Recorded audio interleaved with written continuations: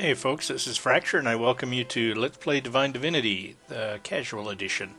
This is a huge game, I may not finish it. I just felt like playing it, and I figured I'd record it while I did. And I'm going to play it the way I normally play these kind of games. I'll be skipping over dialogue that I already know and that sort of thing. And I won't be putting in the sort of editing effort that I usually do on my Let's Plays. But if you're interested, you can watch over my shoulder while I play the game. So let's get started. Going to start with a fighter, and I prefer the male fighter's starting skills. Otherwise, male and female are basically the same in this game, as far as I know. I am strong, as a man should be. The strength of my body and my skill with weapons are all I will need to defeat the many. And we start waking up not knowing why we're here and all our equipment is missing. So let's just clear out this room. And there's a weapon. Nowhere to go but up. Oh, I'll turn on the mini-map too. There we go. Ah, my friend. You're awake? My name is You're welcome. And you're in my... You mean Yes. That's good of you, Follow the street out. Before you... Oh, you're very... He lives in the south... So I played this opening segment. That's who I was talking to. He was out of my line of sight. I've played this opening segment so many times I can't stand to hear that dialogue yet again, so I'm not gonna bother. These just contain books. And what that guy just told me is... You know, a white cat led him to my body, and he carried me back here, but he couldn't carry my equipment, so I was welcome to take anything I wanted to from his house. He also mentioned Mardanius to the south is going nuts, so that's our first quest. Why is he going nuts, and can we fix him? And there's also a guy that owns a store to the sort of the southeast. Mardanius, my poor old...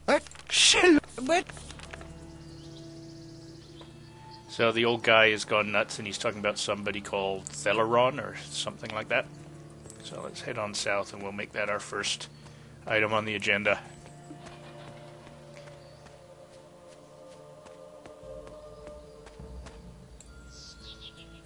Mardanius, my friend. Oh, dear. Doom and destruction.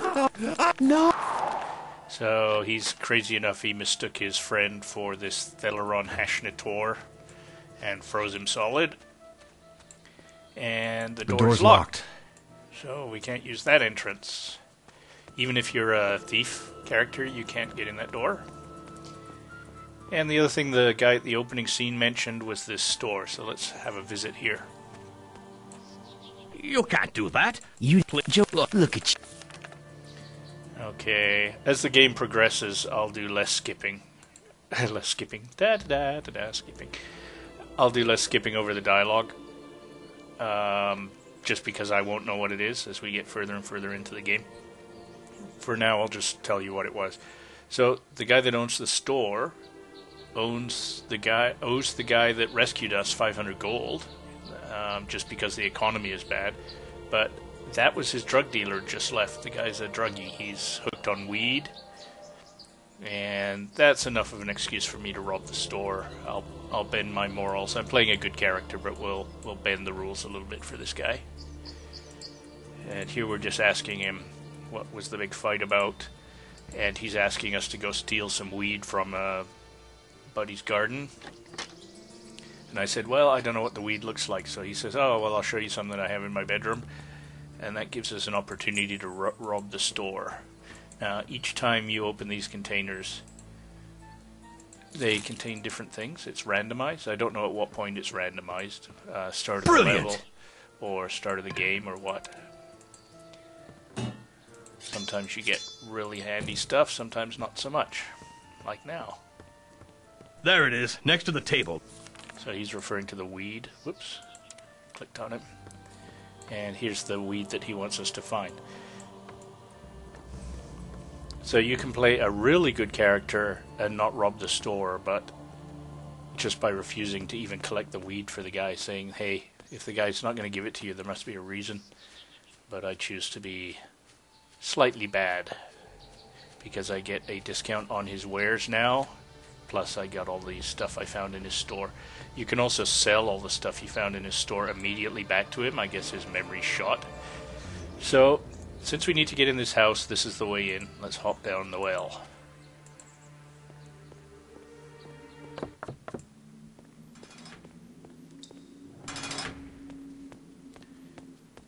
Nothing around here. If you point at containers, they tell you if they contain anything, which is a real time saver. Wish all games did that. If you don't currently have a weapon equipped and you click on an enemy, it will equip it for you. And if you click on a barrel that you could have opened and you have a weapon equipped, it'll use your weapon and degrade it. So you don't want to do that. That's the wrong button. C is the button to unequip your weapon. See, now if I click on a container, it just opens it. No weapon involved. Of course, if the container is locked and I click on it, nothing happens. It's locked. It's locked. So I have to equip a weapon. But if you can avoid degrading your weapon, at least these early ones that you get that have very little durability, it's best for you to remember to unequip your weapon before searching things.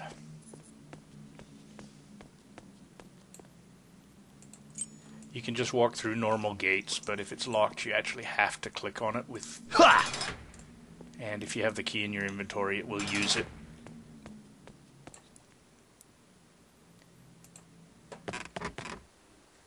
Opportunity for me to take a slurp of beer.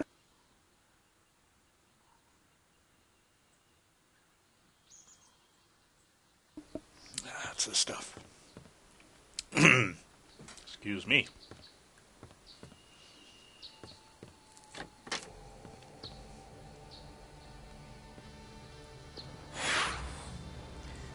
Okay, so are you alright? What's wrong with Mardanius? Some sort of demon? Is there anything we can do to save him? Some sort of catacombs? So how do I get into them? Face all the dragons north. Wow, that's unusual and cryptic. Tell me about Alaroth. Mardanius founded it as a community of healers. Can I take some of your herbs? And you can ask him to heal you, but he'll charge you 150 gold. If I hadn't asked him to borrow these herbs, well, borrow, take permanently, another character comes along and asks why you're stealing from the guy's garden. I don't think there's any downside to that. You still end up with the herb, but just by asking there, you can avoid the whole issue. So these empty vials are used in alchemy. This book tells you that if you use an empty vial with the appropriate alchemy skill, which I don't have at the moment, on red plants gives you healing potions, on blue plants gives you mana potions, on yellow plants gives you stamina. Stamina affects your fighting skill, your running speed. And green plants, some green plants, not every green plant obviously, is for poisons. So here's some of those herbs you wanted. And if he says, I haven't forgotten, as a token of my gratitude, I'll give you a discount. And whoops, if you click here, it's the trade. And let's see what we have. So apparently I'm getting a discount. I didn't check beforehand, but I'll believe him, I guess. Early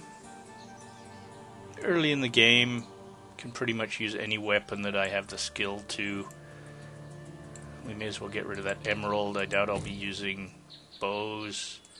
Just want to unload some of this stuff. So 268. Let's get some potions. 64, 128, 256. Yeah, that'll do. So we'll take all of those. And then balance just adds in gold.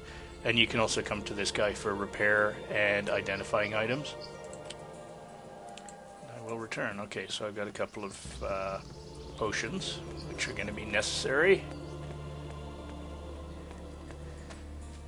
Now, we could do this one. Well, let's get the dragon thing taken out of the way. And here's a cat. And remember, a cat rescued you? If you're nice to this cat, it starts following you around in town. It doesn't become a nuisance. You don't have to protect it or anything. But I believe that's the cat that actually saved you. And it just happens to be in the way at the moment. You see how it's following me now that I petted it? So I'm facing all the dragons north.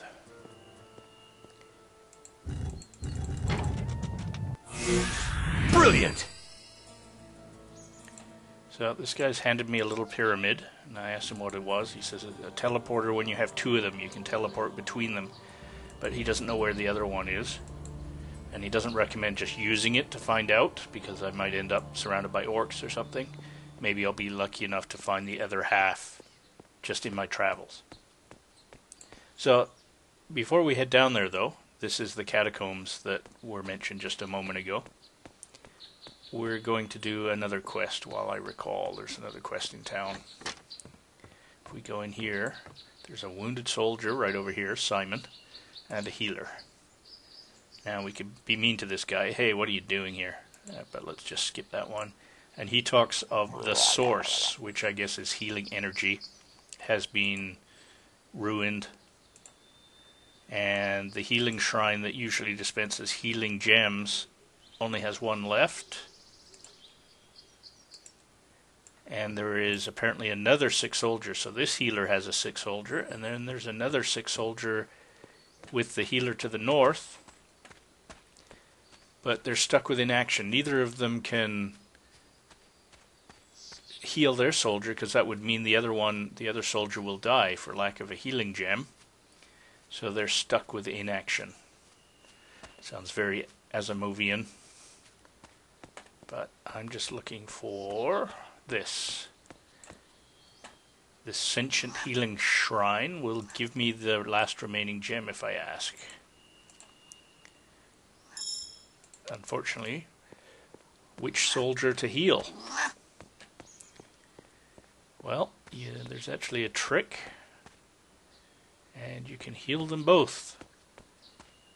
I honestly don't remember how I figured this out the first time.